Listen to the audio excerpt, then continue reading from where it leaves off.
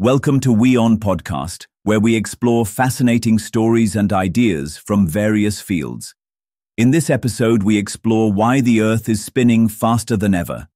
The Earth will spin a little faster than its usual rotation on July 22, Tuesday, making it slightly shorter than the normal day. The difference will be just 1.34 milliseconds, which is slightly less than the standard 24 hours timing. The gap will be so small that people won't notice it, but scientists are paying close attention to it because of a strange pattern that has started happening recently. According to scientists, if this trend continues, then we might have to remove a second from atomic clocks by the year 2029.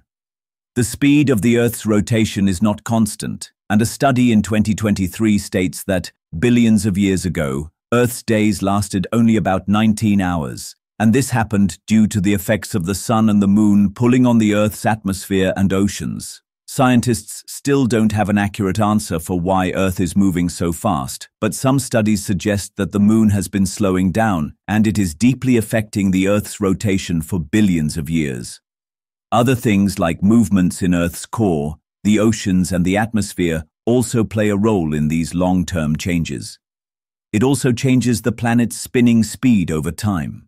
For 2025, scientists have mentioned that July 9th, July 22 and August 5th might be the shortest days in the year.